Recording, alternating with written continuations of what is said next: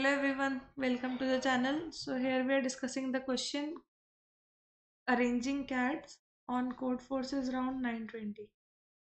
So the problem states that in order to test the hypothesis about the cats, the scientists must arrange the cats in the boxes in a specific way. Of course, they would like to test the hypothesis and publish a sensational article as quickly as possible because they are too engrossed in the next hypothesis about the phone's battery charge. Scientists have n boxes in which cats may or may not sit. Let the current state of boxes be denoted by sequence B1 to Bn.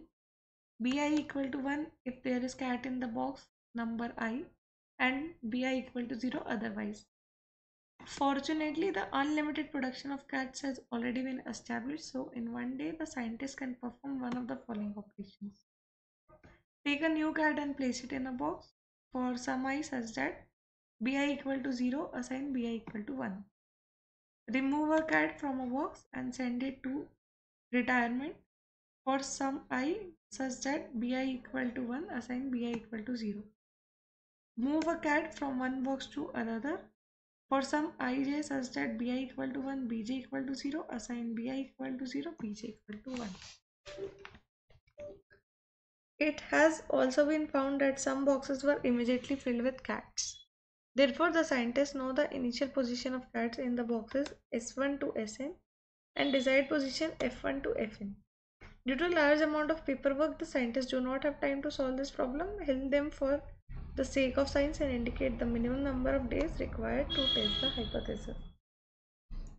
So our input contains number of test cases, n the number of boxes, a string s means the initial state of the cats, and f represents the final state.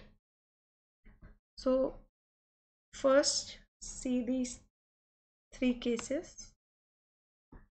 So if I have three boxes, say one is having cat, other one is empty, and next one is also empty. This is the initial state, suppose, and I have the final state as this. So now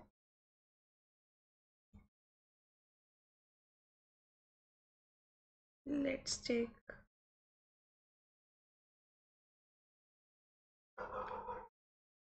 the possibilities. So first possibility, take a new cat and place it in a box. So if I have Bi equal to here, I can place one cat where Bi equal to 0, assign Bi equal to 1. So I am doing it here. Remove a cat from a box, set Bi equal to 0 where Bi equal to 1. So I can remove this cat and hence I have returned to the final position. And one more possibility is that move a cat from one box to another. So it may be that if I number these boxes 1, 2, 3, I move the cat from box 1 and move it to 3. So in the initial condition where I was removing the cat and adding the cat, there were two moves, and if I move this cat directly to the third one, I have only one move. So we need to have the minimum number of moves. So now let's see the question. We need to output the minimum number of operations required to obtain the desired position from the initial position, and solution always exists. So which I told now is this. Now I have 1 0 0 1 0 1 0 0 1 0.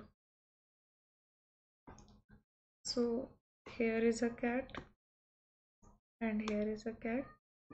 Where we need is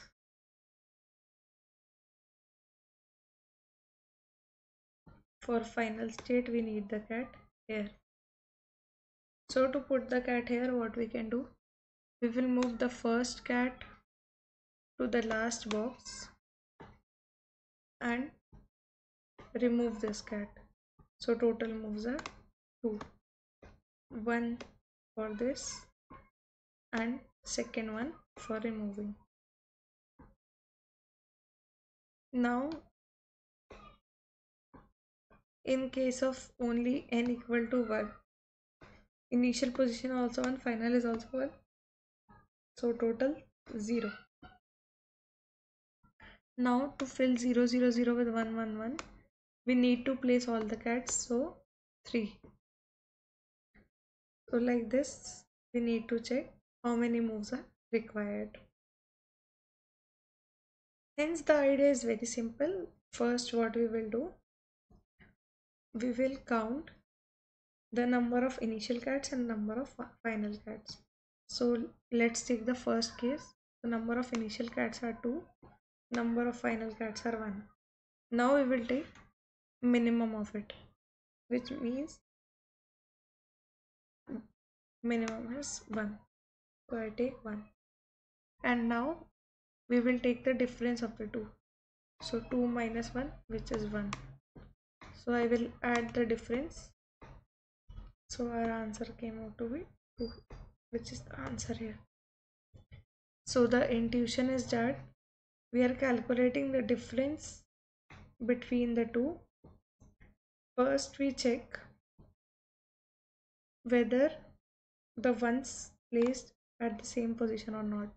So where the 1 and 0 are varying, there only we will increase the count. For suppose I have 100 and 101. So in this case we check the first index, both are having 1, so we will not count it.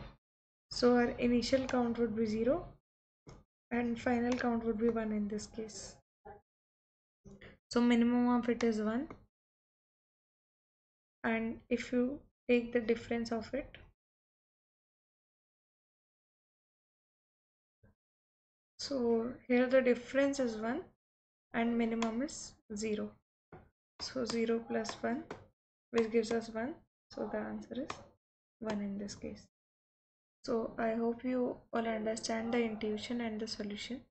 Thanks for watching.